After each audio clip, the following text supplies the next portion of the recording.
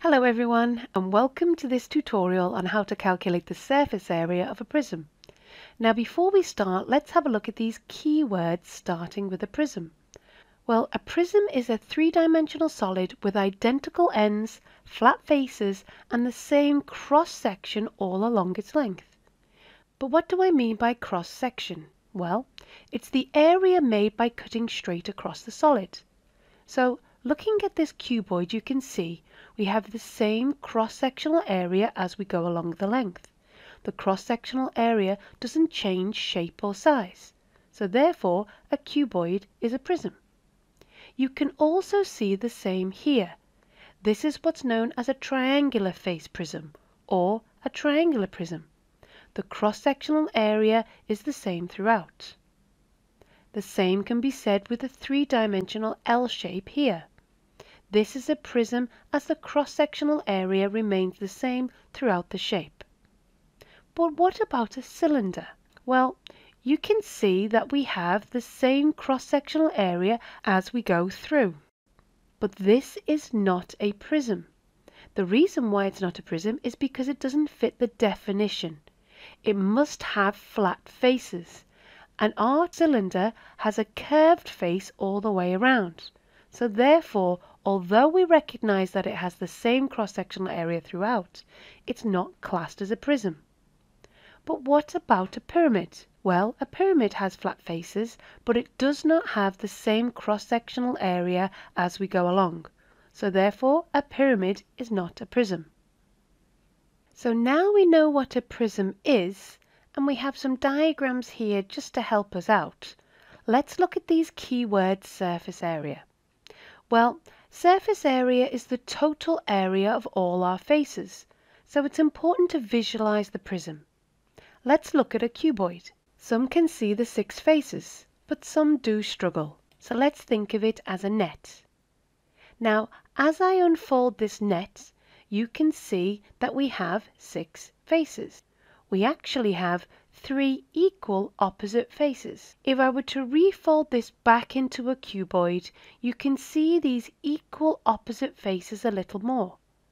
But some students find it helpful if we were to explode the cuboid so we can clearly see the 6 faces and their equal opposite faces. But this is hard to do in an exam. So having a transparent shape can help you visualize all the faces. Knowing this, let's see if we can apply it to a question. Here the question wants us to find the surface area of the cuboid drawn. You can see we have a length of 3 centimeters, 8 centimeters and 8 centimeters. Because it's a cuboid, we know there are 6 faces. So let's identify our 6 calculations. You can number the faces in any order you like. Looking at our first face, you can see it's a 3 by 8. So the area of this face is 24 centimeters squared. Because we have an identical face on the back, we also know face 2 is also 24 centimeters squared. Now working out face 3, we can see we have an 8 centimeter by 3 centimeter, therefore giving us an area of 24 centimeters squared. Given that we know face 3 is identical to face 4, we know that face 4 is 8 by 3 to be 24 centimeters squared. Then let's work out face 5. We have 8 by 8 to give us an area of 64 centimeters squared. And lastly, face 6, which we know is identical to face 5, which is also 64 centimeters squared. Therefore, the total surface area is the sum of all of these faces, giving us 224 centimeters squared. Another way to work out the total surface area is to identify our net and fill in each face as we work through. Once we identify our net, we can identify our lengths. Here you can see I've simply identified the 3 centimeters and 8 centimeters. Working out each face, you can see we end up with the same calculations as we have done here. We have 2 64 centimeters squared and 4 24 centimeters squared, giving us a total surface area of 224 centimeters squared. So really you have a choice. You can work out the area of each face and indicate it on the net, Or you can use a systematic approach, whereby you list how many faces you have to calculate, and then from there work out the total surface area.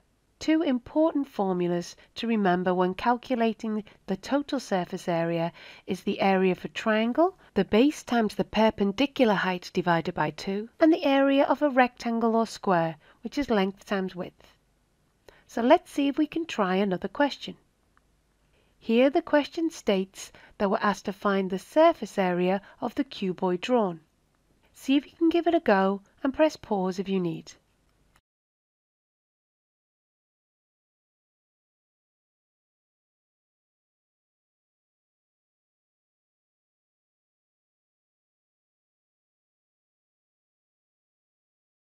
Reading the question, it's clear we have a cuboid, and we know the cuboid has 6 faces. However, drawing those dotted lines will help us visualize those 6 faces a little bit more easily. So now we know it has 6 faces, let's calculate each face systematically.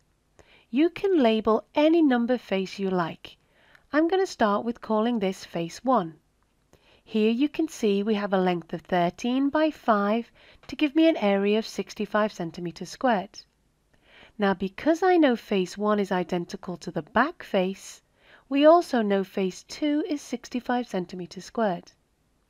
I'm going to call this face 3, which is our 2 by 5, giving me an area of 10 centimeters squared. Knowing that face 3 is identical to face 4, I know face 4 is also 10 centimeters squared. I'm going to call this bottom face, face 5, which is a 13 by 2 to give me an area of 26 centimeters squared. Lastly, because I know face 5 is identical to face 6, I know face 6 is also 26 centimeters squared. Therefore, the total surface area is the sum of all of these faces, giving 202 centimeters squared. Now let's look at a different prism, a triangular prism. It can be quite tricky to see the faces, so let's see it as a net. Here you can see 2 triangular faces are the same, and the other rectangular faces can be different. Refolding it back, I'm now going to explode the faces so you can see the triangles and the rectangles a little bit more. Now this is difficult to do in an exam, so just like before, let's have a look at a transparent view of our 3D shape, as this will help us tackle exam questions. So let's have a look at a question. Here the question wants us to find the surface area of the triangular prism drawn. See if you can give it a go by either drawing the net or listing the area of each face and then working out the total surface area.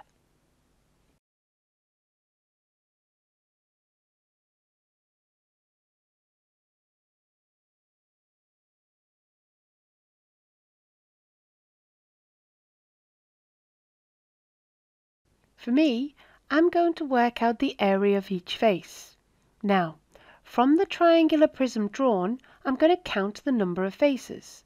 1, 2, 3, 4, 5. Therefore, I know I need to calculate 5 faces. You can label each face however you want, but I'm going to call this face 1. Now, to work out the area of this face, because it's a triangle, I have a perpendicular height and a base. So therefore, the area of face 1 is 3 times 4 divided by 2, which is 6 centimeters squared. Because I know face 1 is identical to face 2, therefore I know that this is also 6 centimeters squared. We know these faces are equal because of what we looked at the beginning of the tutorial.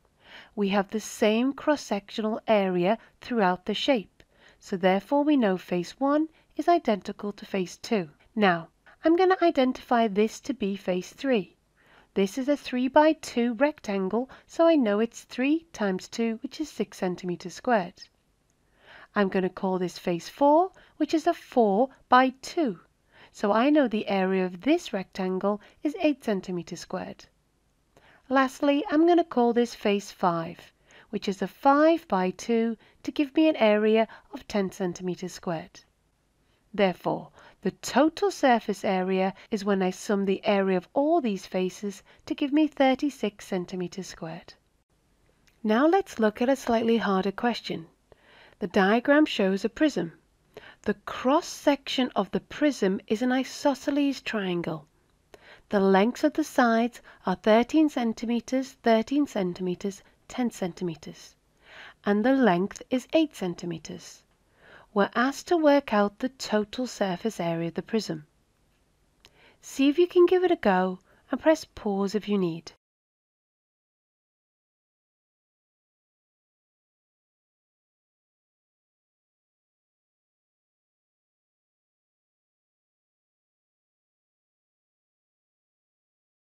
Now looking at our diagram, you can see it's a triangular prism. The great thing about this diagram is the fact that it's transparent, so we can clearly see the number of faces. 1, 2, 3, 4, and 5 faces. So we know we need to calculate 5 different areas. I'm going to call this one face 1. Now to work out the area of a triangle, we know it's base times the perpendicular height. Divide by 2. But in this particular question, we do not have the perpendicular height. So let's work out our perpendicular height by extracting this part of our triangle. To do this, you may notice we have a right angle triangle. Given that we know this length, the hypotenuse, is 13 centimeters, we know this length is 10, so therefore we know the base of our right angle triangle is 5 centimeters. Using our knowledge on Pythagoras, we can work out our perpendicular height. 13 squared subtract 5 squared is our perpendicular height squared. From here, working out 13 squared subtract 5 squared, we have 144, which is our perpendicular height squared. But to work out our height, we must do the square root of 144. So therefore, our perpendicular height of our triangle is 12 centimeters. Substituting this back into our formula, we are now able to work out the area of our isosceles triangle. 10 times our 12 divided by 2 gives me the area of face 1 to be 60 centimeters squared. So, now we know the area of face 1. We know this is identical to the area of face 2. Now let's work out face 3. Face 3 is a rectangle and is 13 by 8 centimeters.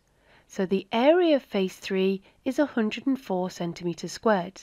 Now, looking at our diagram, I'm going to work out this face to be face 4, which is also 13 by 8. So I know face 4 is also 104 centimeters squared. Lastly, let's work out face 5, which is a 10 centimeter by 8 centimeter rectangle, to give me 80 centimeters squared. Therefore, the total surface area is the sum of all these 5 faces to give me 408 centimeters squared. Now let's look at a slightly harder question. In this question, it wants us to work out the total surface area of this L-shaped prism. See if you can give it a go and press pause if you need.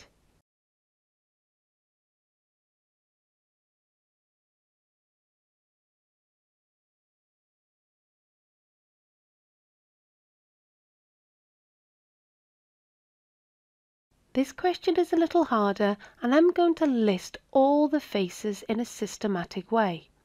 This makes it easier for us rather than drawing a net. Now you can label any face you want, but I'm going to count how many faces there are and then list. 1, 2, 3, 4, 5, 6, 7, and 8. So we have 8 different faces that we need to calculate. So I'm going to call this face 1.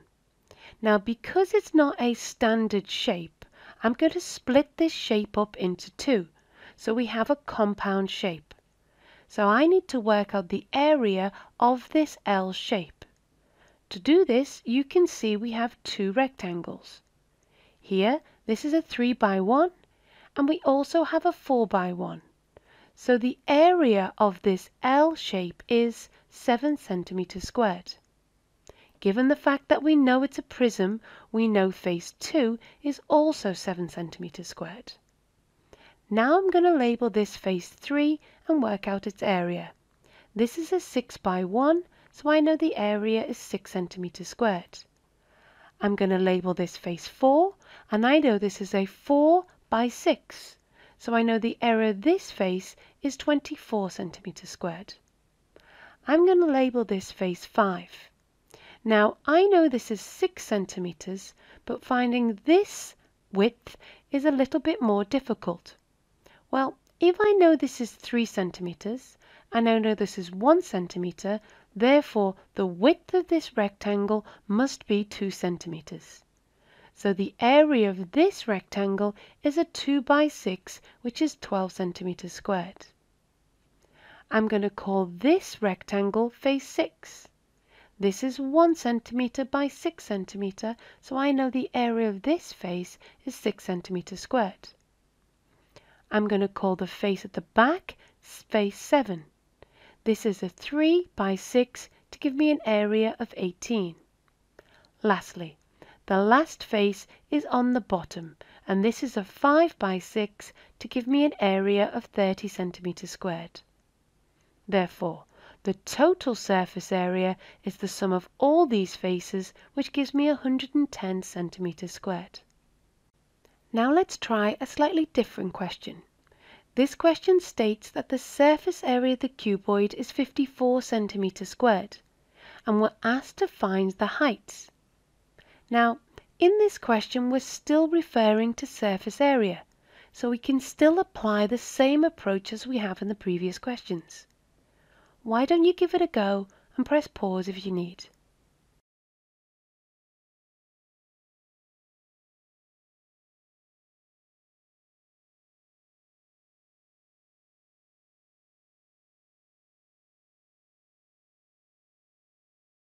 Now let's apply the same approach as we have before.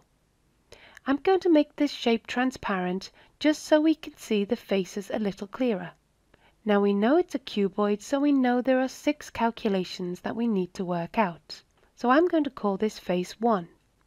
Now, to work out the area of this face, we know it's 5 times h, which I'm going to write algebraically as 5h. Now we know this is identical to face 2, so I'm also going to call this 5h. Now let's call this face 3. This is a 3 by h. So we know the area of this face is 3h. This is identical to face 4, so I'm going to call this 3h. Now face 5, you can see, is a 5 by 3. So the area of this face is 15 centimeters squared. And this is identical to face 6, which we know is also 15 centimeters squared. Just like before, let's sum all our faces. So therefore, we know the total surface area is 5h add 5h add 3h add 3h, which is 16h, and 15 add 15, which is 30. Here you can see we've collected all our like terms.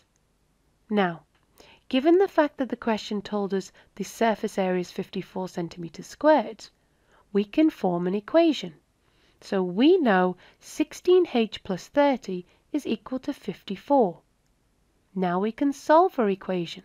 So let's subtract 30 from both sides, giving 16h is equal to 24. Now we can calculate the height, and the height is simply found by dividing by 16. So 24 divided by 16 gives me a height of 1.5 centimeters. So, in summary, we know the definition of a prism and the meaning of cross-sectional area. As always in maths, there's always more than one way to find a solution, and the same can be said with working out the surface area of a prism. In this tutorial, we looked at using a net to work out the surface area or a systematic approach. But we also know we can get all sorts of different surface area questions, which may mean we need to memorize more formulas of 2D shapes. We've also looked at some trickier questions involving some Pythagoras and even a little algebra. If you like this video, please give us a thumbs up. Leave your comments down below and subscribe to this channel so you'll be the first to know when we release our next videos.